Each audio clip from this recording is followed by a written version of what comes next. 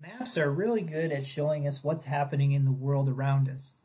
But did you know that maps also produce the world around us by influencing the decisions that we make from day to day, the policies and laws that the world operates with, and the movement and the restriction of people and goods?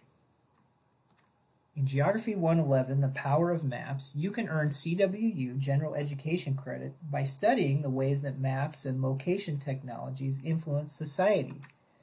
You'll learn about how maps are used for surveillance, routing, address finding, crisis response, and social justice advocacy. Along the way, you'll get hands-on experience with high-demand professional tools such as satellite and street view imagery, GPS data, and Geographic Information Systems, or GIS. In the CWU General Education program, GEOG 111 falls within the Science and Technology Knowledge area and can be used in the following pathways: social justice, perspectives on current issues, and ways of knowing. What if you already finished your general education program?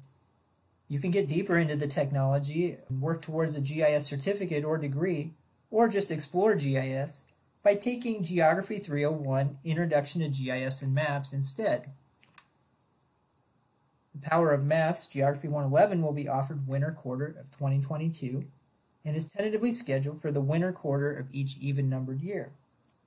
Geography 301 is offered every quarter.